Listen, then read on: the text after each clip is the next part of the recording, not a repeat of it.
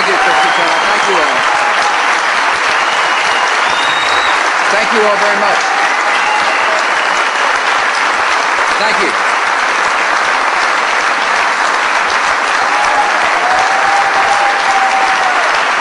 Thank you.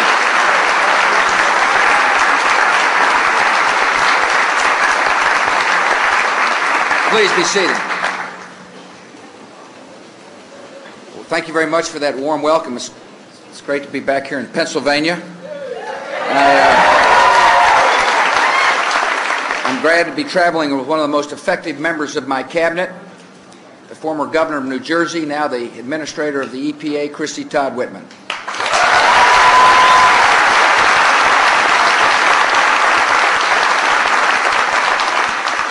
America's getting to know what people in this part of the world understand, that she is an able administrator, a fine person, a person who cares deeply about the environment and our country, and she's going to go down and as one of the best selections I have made in my cabinet. So, Christy Todd, thank you for coming and thank you for your leadership.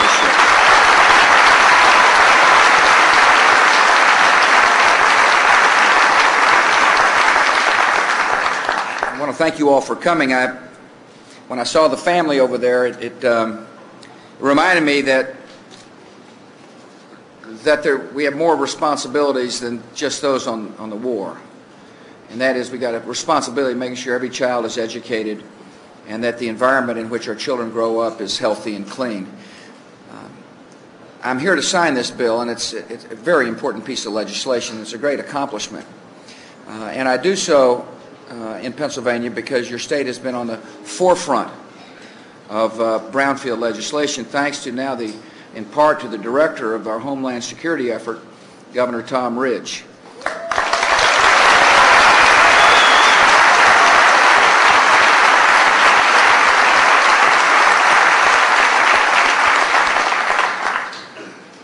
I want to share with you just right quick my attitudes about how to keep the peace. And the reason I brought up the family is that it's so important for our fellow Americans to understand that our efforts overseas and our efforts at home are all aimed at making sure that little fella can grow up in a peaceful world and in a world that understands freedom. We have learned that there are some on this globe that hate America and hate what America stands for. Those folks didn't understand our country. They thought because we were prosperous and free, we would be soft and complacent. They made a grave mistake.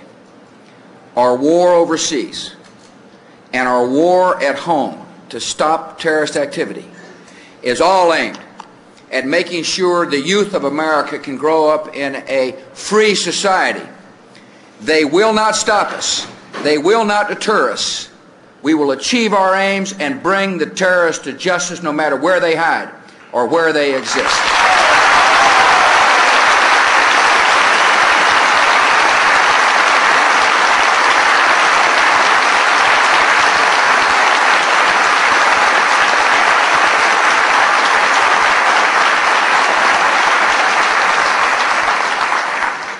So we'll be focused overseas.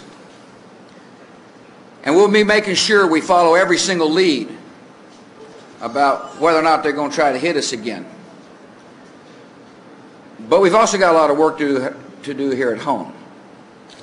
I made that clear the other day when I signed a really good piece of legislation. That's the Education Reform Bill. And I'm now making that statement again when I sign this sensible piece of legislation, one that emphasizes the need for environmental stewardship all across the country, and a piece of legislation that will enhance prosperity and the safety of Americans living in urban areas. This bill was passed because of the work of both Republicans and Democrats. It's an example of what can happen when people put partisanship aside and focus on what's best for America. It shows what can happen when people say, I'm proud of my political party, but I'm more proud of my country, and I'm in Washington, D.C. to do what's right for America first, not my political party.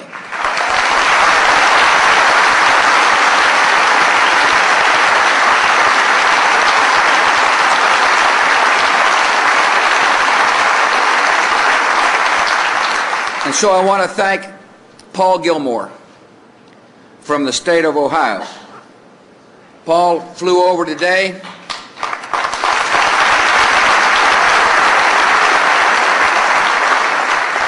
Paul flew over today from his district outside of Toledo in order to watch this bill being signed. And it's right that he's here because he was the main sponsor in the House who has worked hard to get this piece of legislation through. Paul, I want to thank you for coming. I look forward to giving you the pen as I sign the bill.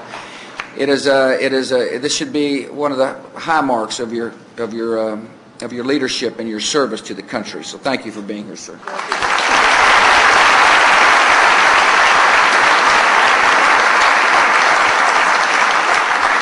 I want to thank two members of the Pennsylvania delegation for being here, Joe Heffel and Bob Borski. Thank you both for being here and taking time out of your day to come.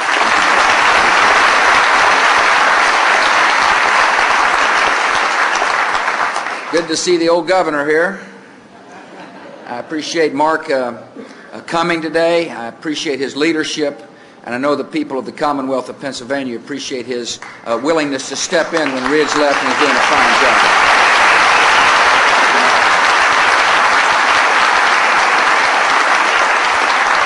I want to thank the Attorney General, Mike Fisher, for being here as well. Michael, thanks for coming, and thanks for your service to Pennsylvania. And then I want to thank Brian O'Neill.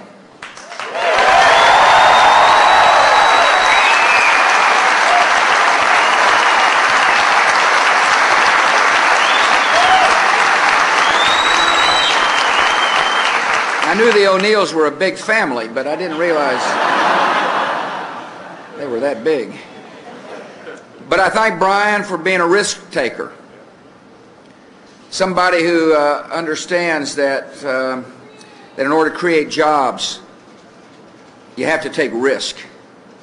Somebody who is an entrepreneur. Somebody who has had the vision to take these eyesores and convert them into positive economic assets that benefit the community at large. And so, Brian, I'm proud of the work you do, no more so than the citizens of this community. You're leaving behind a legacy that is positive and strong, and I'm honored to be here at your place of business. Thank you, sir.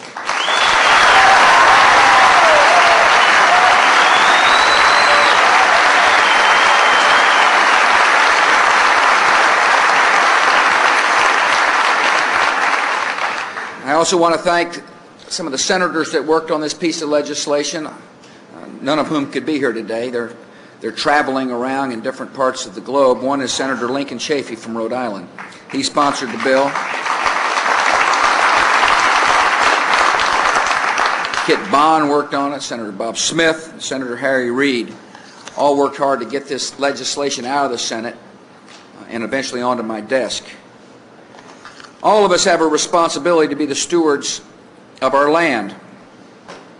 When we use the land, we must do so wisely and responsibly, balancing the needs of the environment with the best interests of those who live and work on the land. The law I signed today addresses the problem of land which has already been developed and then abandoned. American cities have many such eyesores, anywhere from 500,000 to 1 million brownfields are across our nation. These areas once supported manufacturing and commerce and now lie empty, adding nothing of value to the community and sometimes only causing problems. Many communities and entrepreneurs have sought to redevelop brownfields. Often they could not, either because of excessive regulation or because of the fear of endless litigation. As a consequence, small businesses and other employers have located elsewhere, pushing development farther and farther outward, taking jobs with them, and leaving cities empty. For its part, the federal government sometimes spent more time haggling over regulatory details than it did working with states and cities to fix the problem. The old way of doing things was to mandate, regulate, and litigate. That began to change a few years ago, as some states, such as Pennsylvania, and some communities and local businesses began to work together in a constructive relationship to find positive solutions to the brownfield problem. And the federal government began to help by pursuing a more cooperative approach with regulatory relief, with loans, and with technical support. Here at the Millennium Corporate Center, if people take time to find out what happened, you'll see the possibilities of what can happen when people work together. For a long time, this site was the site of a steel foundry. After the foundry closed, the property sat in disrepair. Finally, with a grant from the EPA, Montgomery County began to work to turn things around. Then O'Neill came in with private investment, and he received cooperation at every level of government. This place is a good place to work. It is now a good place to live, and there are going to be more people employed here than before.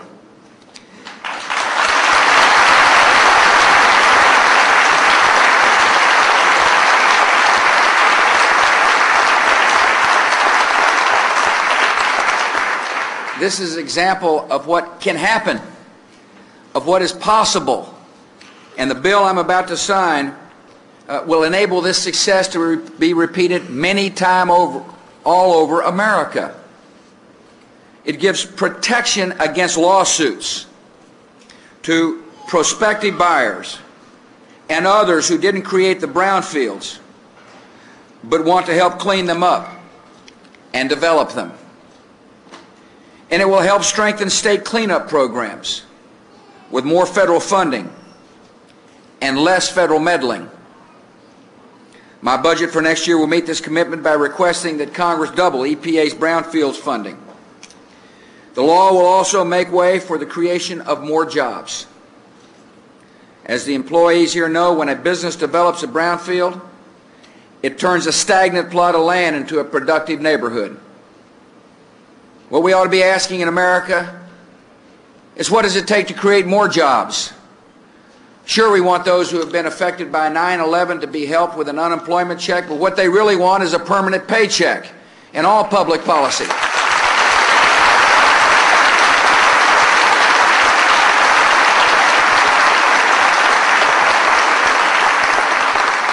Public policy ought to figure out ways to make sure that the entrepreneurs can succeed, so that there is job creation taking place all over the country. This is a good jobs creation bill. A further benefit will come as businesses recycle older properties and spare surrounding lands from development. There has been a lot of talk about urban sprawl. Well, one of the best ways to arrest urban sprawl is to develop brownfields and make them productive pieces of land where people can find work and employment.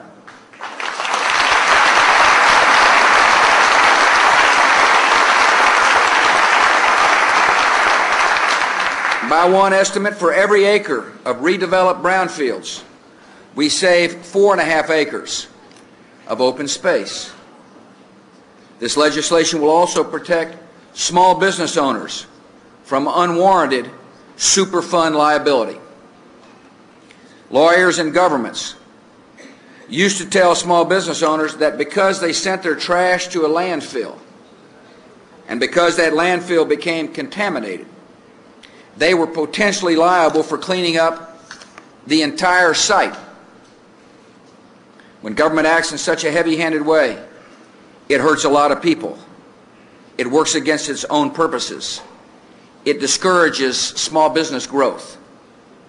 With this bill, we are returning common sense to our cleanup program. We will protect innocent small business owners and employees from unfair lawsuits and focus our efforts instead on actually cleaning up contaminated sites.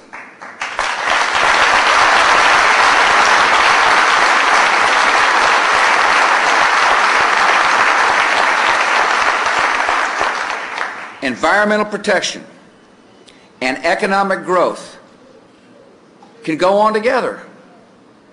It is possible for the two to exist if we're wise about public policy. And the law that I'm about to sign is good public policy.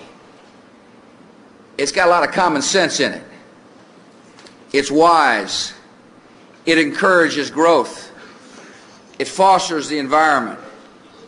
It is the best. It shows what can. It's the best of Washington. When people decide to cooperate, not bicker.